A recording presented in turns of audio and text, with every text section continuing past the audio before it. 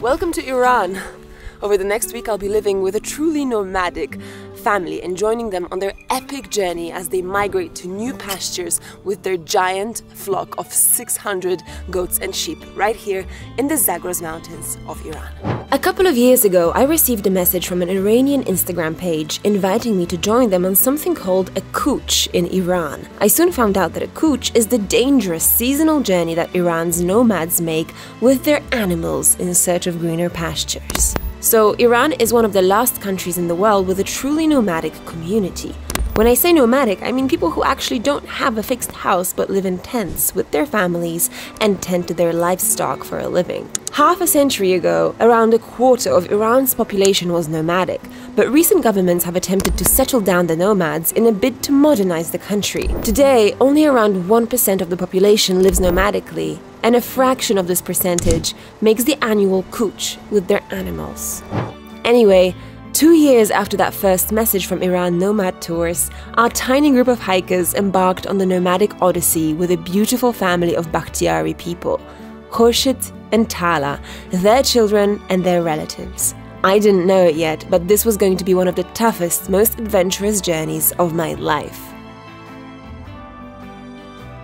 Welcome to the Zagros Mountains. I've dreamt of seeing these wild mountains for the longest time. The Zagros are home to many nomadic people who have been crossing their peaks and valleys for centuries.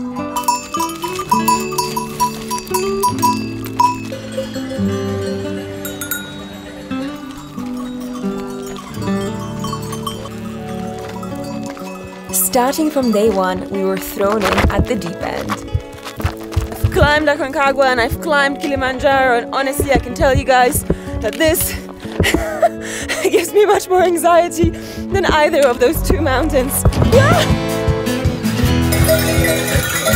When the goats start rolling down the hill, it honestly feels like a storm coming in.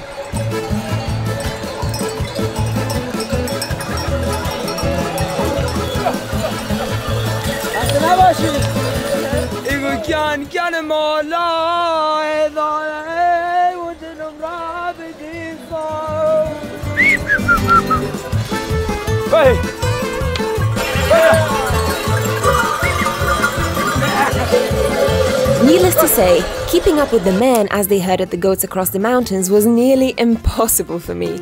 So on most days, we joined the women, who traveled just a little bit more slowly with the family possessions on the backs of their donkeys and mules.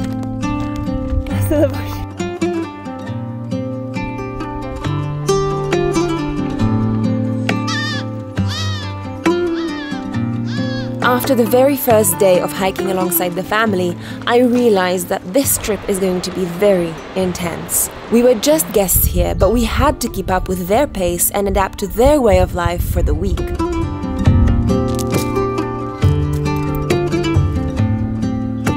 Welcome home! We have just arrived at our new destination just for tonight.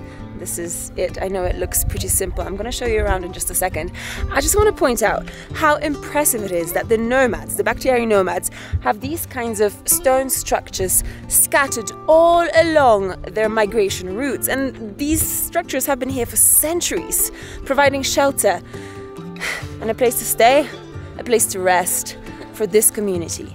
It's pretty amazing. Starting with probably the most important spot, the enclosure for the baby goats. This is it. Here's a little baby goat of our own. So the baby goats go in here and they're sheltered from wild animals. They're safe and warm and close to the family who live here. This is where they're going to spread out their mats, where they're going to sleep and eat and rest. And over here, that is the fireplace. This is where we're going to be cooking our meals, cooking our chai and getting warm throughout the night. And here is our storage space all along this wall.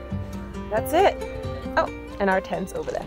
I was about to get a small taste of what it's like to be a nomadic shepherd. Khurshid just asked us for a little bit of help with herding the sheep for the night. And honestly, these guys are just not listening to me. This is hard work. Go, go, go, go! What are you doing? Just stopping in the middle. No, go! Go!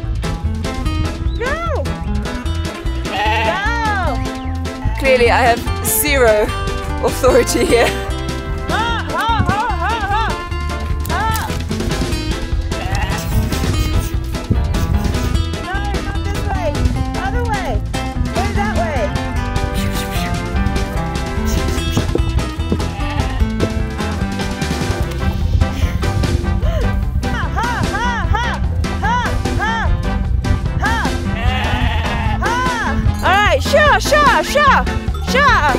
Sha. Oh, there we go. Sha.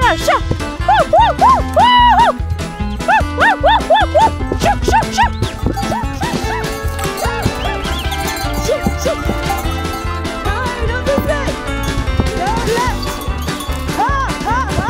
Clearly, Khurshid was much better than me at this.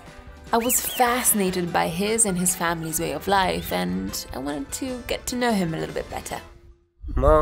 من اسمم خورشیده بختیاری مختاریم از اینی که 6 ساله بیم دیگه داشتم با گله پدر تا زمانی که استیدم که پدرم دوم دیخم گیرم به اشیاگیری سیخم از دارم پدرم یه 30 تا گوسن دام 30 تا گوسن دامو 30 گوسن رو ضبط کردم هر دارم همه چی خریم هم اون خریم هم زمین خریم هم چاروا خریم هم هر دارم اسلحه خریم همه چی خریم شنس خوبه؟ هر دارم همه نس خوبه که زمانی که بارو زنه علف یا هر دارم گلد علف بخوره چارواد علف بخوره هر دارم خودم خیلی باحال خیلی خودم یه سرها سی گوسنت اذیت نمی هر جا که ربی یه گوسنت علف بخور سیر دامدار خوب اصلا دامدار هی بشیه بخور ولی ما دوست داریم هی اشیاگیری خون داشته بود ولی سالا تنگاوی جور امسال که خشک سالیه سالا که تنگاوی خیلی اذیت بود بله و مترس بود واضح هیچی نترس فقط ترس تی خدا فقط بود من بی ترسی بود نداشتیم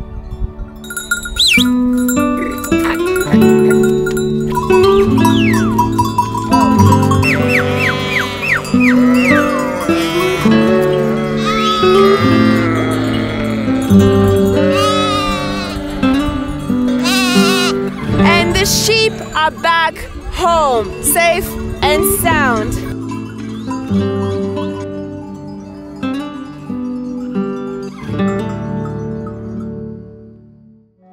The next morning brought bad news. During the night, a wolf attacked the family's herd, killing 2 sheep just next to our camp.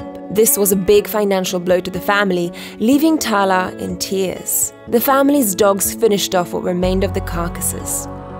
Things only got worse as the day progressed. We had entered a narrow mountain gorge, one of the most dangerous parts of the entire route. Animals die here regularly.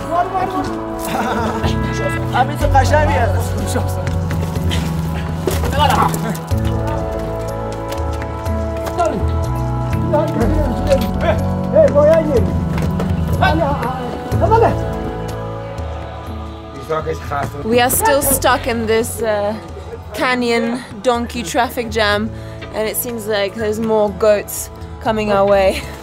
This canyon is gonna get really full really quickly. I just hope that the guys manage to get their donkeys out of the way before the next herd gets here.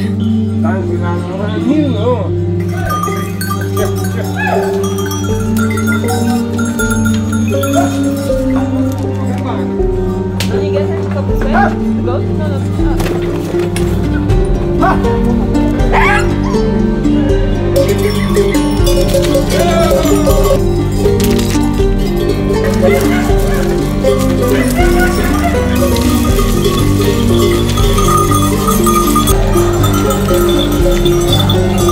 No,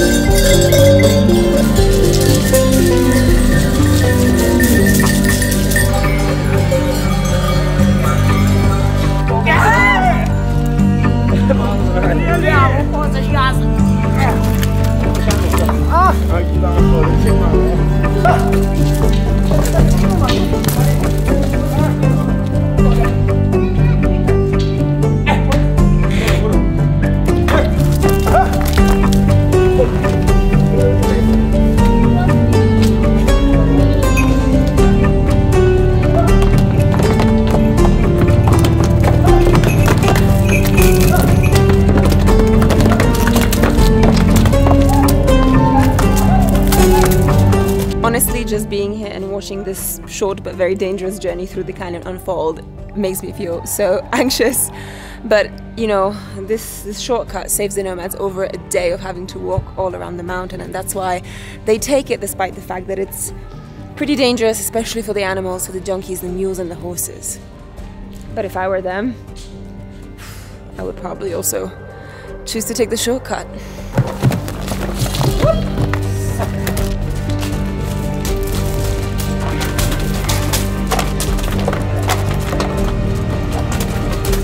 We finally managed to get out of the gorge after about an hour of pushing and pulling, scrambling, stress. We're done. Bye. Oh my god, we're done. Whew.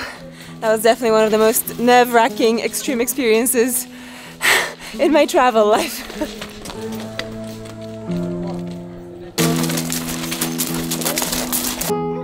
That afternoon, we were all completely spent. Everyone looked relieved to arrive at the next camp.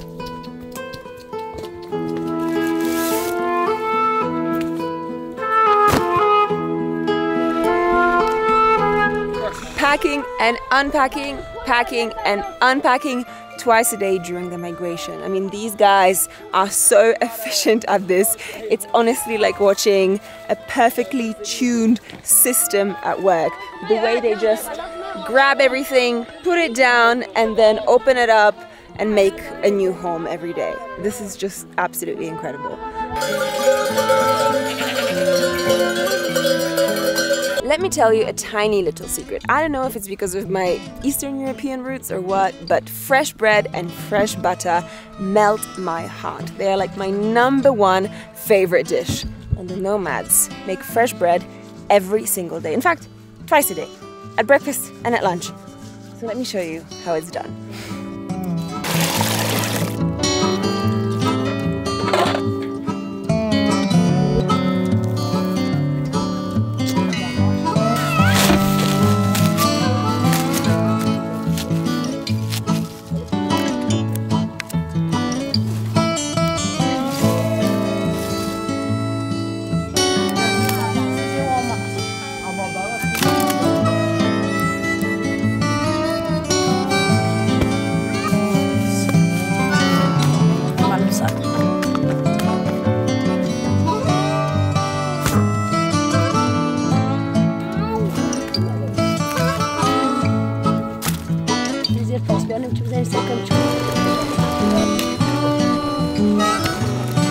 So here's the thing, Massime has literally just collected these greens from the meadow that you see around me there. I mean, they just couldn't get more local, could they? And she chopped them up quickly and then she threw them into the pot, and now we're cooking them, and soon we're going to have a delicious dinner.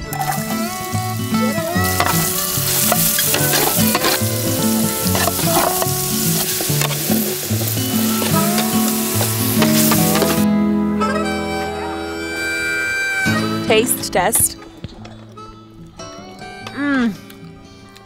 Fresh, delicious, a little bit spicy, a little bit sour.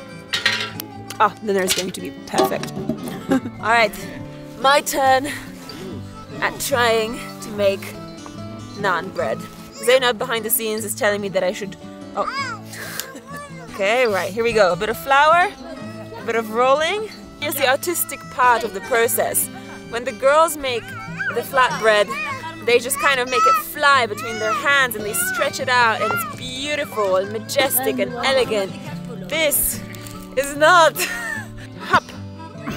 Damn. I just spoiled that. Okay, stretch it. Stretch it out. This is not working. It's still not round. Now it looks like a goat head, like a goat skull. See it? And the final step is, you know, when Tala slams the bread onto the pan. It's so cool and powerful, but I'm a little bit worried that I'm just gonna make everything fly, so I'll do it gently. Oh! How did that happen? It was going so well. I guess it's probably edible, so.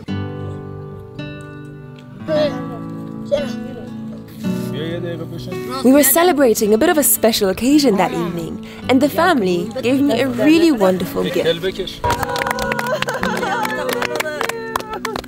Oh, that's right.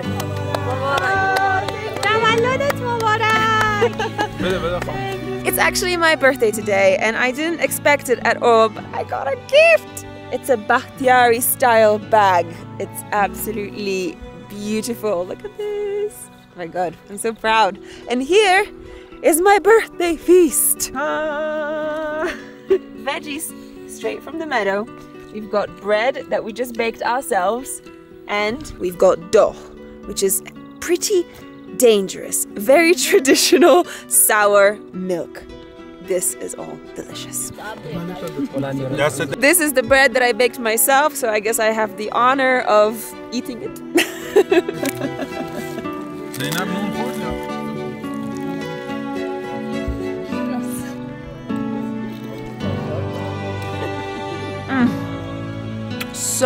So good. I couldn't imagine a better place to celebrate my 30th birthday.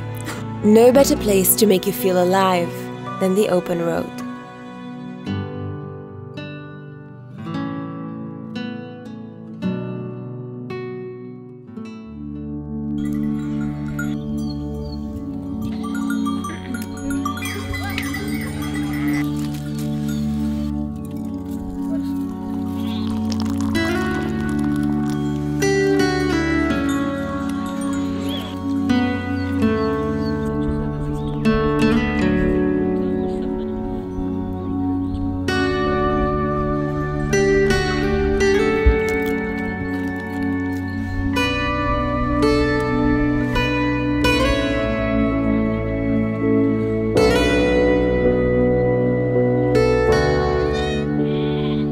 Last night, Bahman just slept at 3.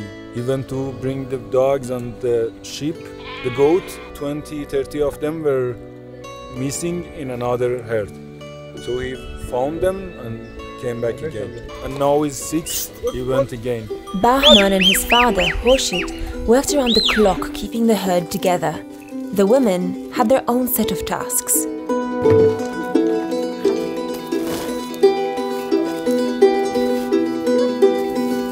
This is one of the main rituals of the nomadic life during the couch.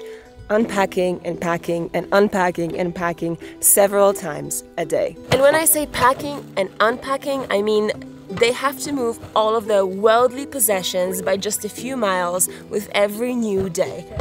On donkeys, on mules, everything that they own.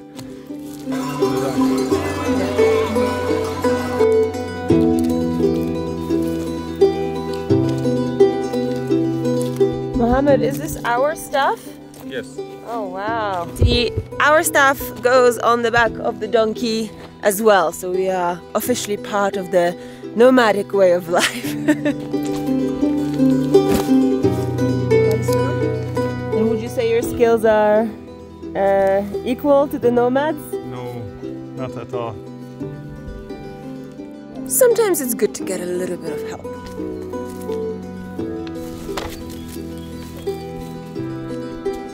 The distances we cross every day are too much for the baby sheep, so Tala tucks them into homemade satchels on the backs of donkeys.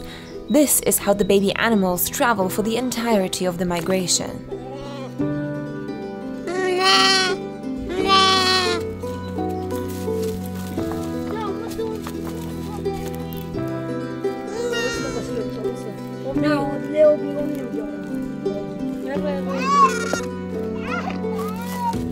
Baby sheep are really precious cargo. They're very valuable, which is why the family makes sure that they are safe and sound on this long and arduous journey and that they can actually survive it. And then the tiny little baby goats that don't quite make it to the donkey train, they are put in like rucksacks and bags and then carried on horseback.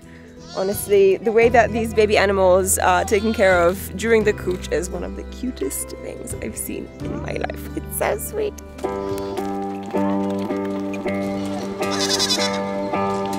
We had another long day ahead of us today, with one of the most difficult traverses of the whole journey.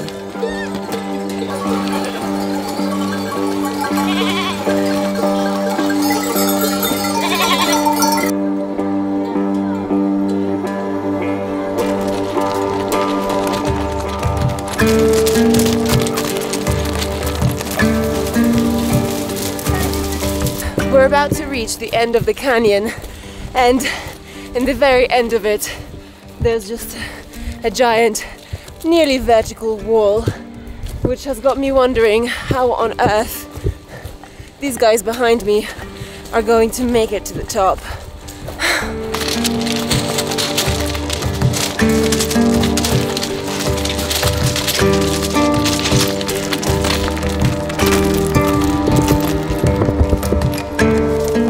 As you can imagine, I can barely make it. It's so slippery here, it's just loose rock.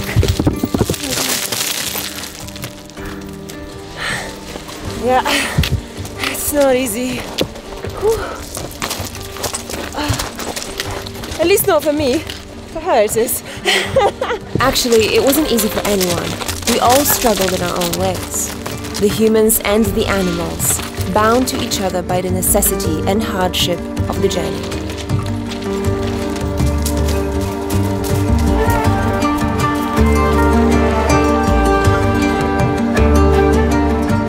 Apparently, sheep have some sort of insect or worm in them. And if it lands in your mouth or your nose, it can make you incapable of eating anything for an entire week, which is why I'm wearing this. I can't believe these animals are making their way up this really, really high, steep incline. This is easily like 600 meters vertical. Whew. Good job. Good job. Good job, Dolly.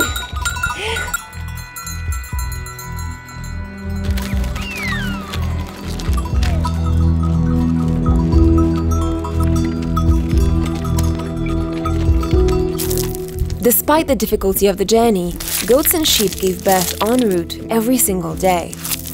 Some babies died, others survived.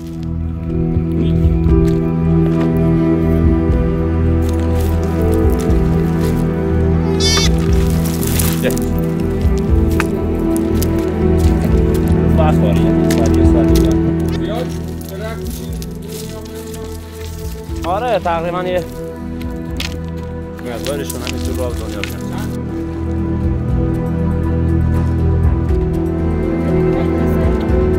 Whatever happened, the nomads and the herds just had to keep going.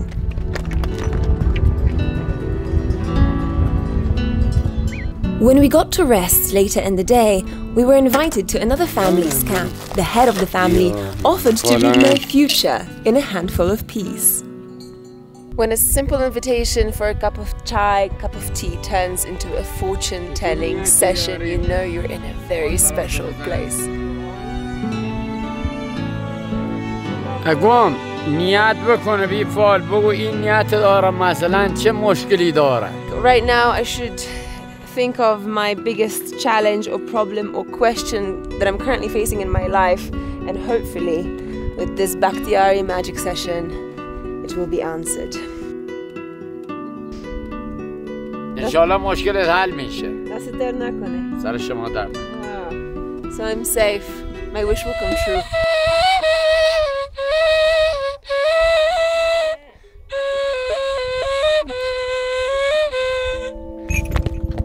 Step after slow step, they ventured forth into these wild lands, every step a tribute to centuries-old tradition.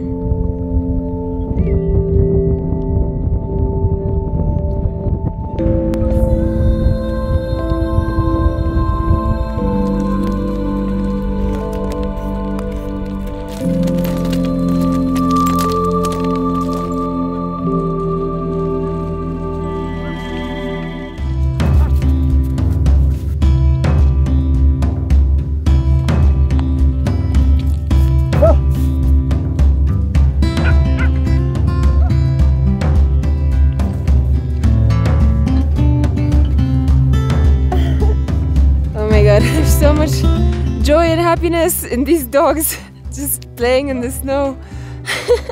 This was the rhythm of our days on the couch. Walking, huffing and puffing and thinking we won't make it, then smiling at the majesty of nature and feeling deep gratitude at the fact of being here. And of course, more tea invitations. رسیدیم به کوه سلیلی. He's telling we just arrived to the cold waters land. Bahman just shouted to us from the rocks that he just got that insect that I told you about that makes you unable to eat for a week. And we asked him to come and show us. And he says, no, I was just kidding. I don't have it. That's probably a good thing.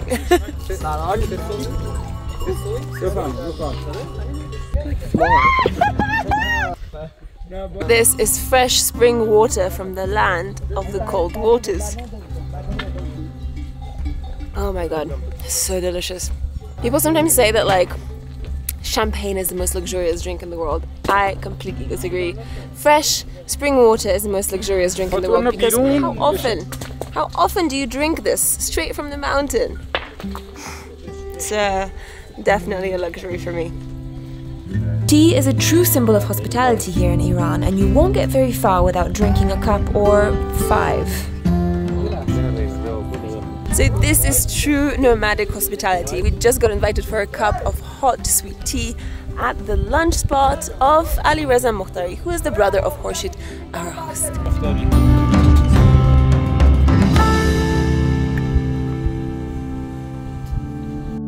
After all the tea and a little bit of rest, the journey must go on.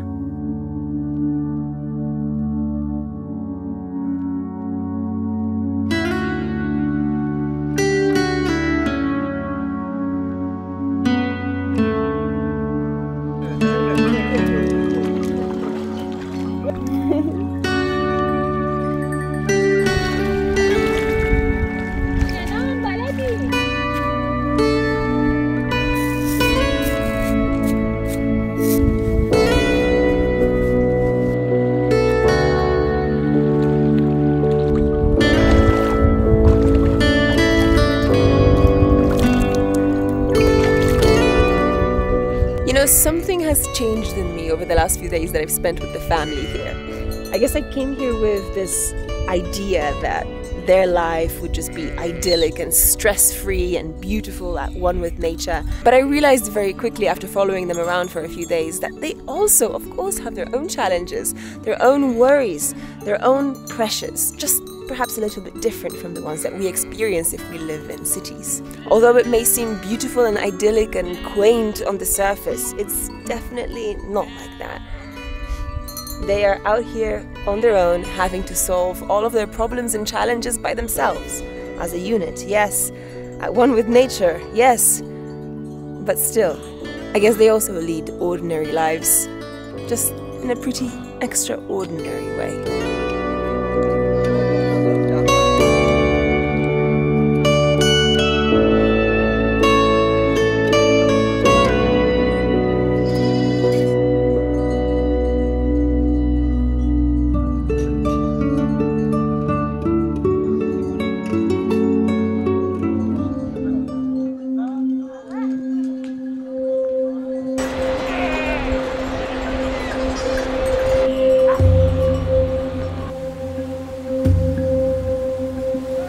Several days into the couch, we came across one of the best friends and greatest enemies of the nomads, the raging waters of the Zagros. The nomads and their animals rely on water to survive in these dry mountains, but the rivers can be treacherous and risky to cross.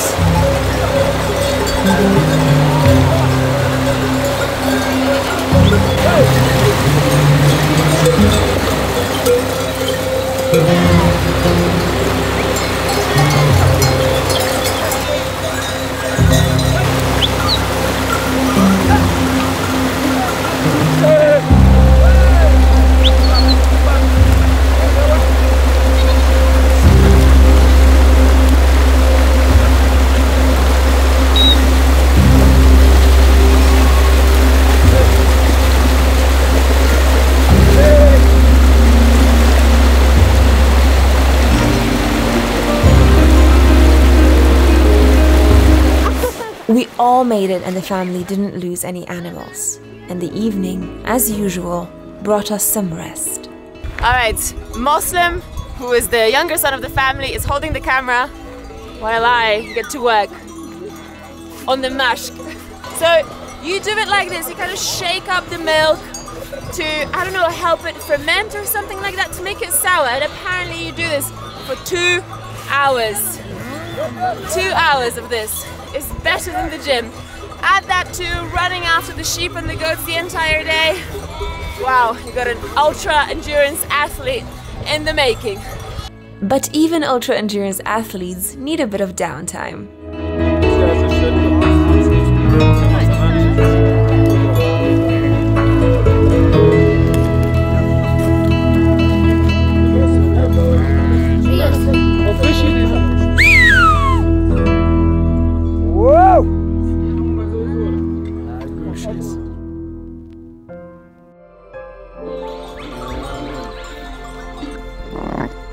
The next morning, we said hello to a tiny little baby sheep. Every single day on the cooch brought something new. Sometimes it was death, sometimes it was life. Whatever fortune threw in the way of the family that day, they knew they had to get up again and keep going.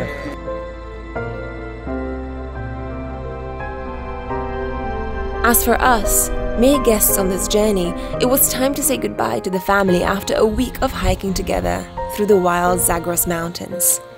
A week that brought us together as friends, as family, people from opposite sides of the world, walking side by side. Goodbye. Goodbye.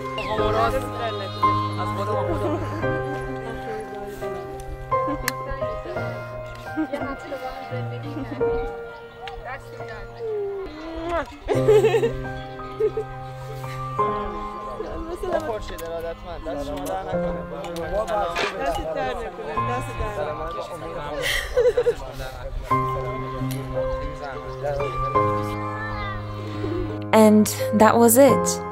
Khurshid, Tala and their family went on their way towards their home at the summer pasture. And I suppose we went back home too.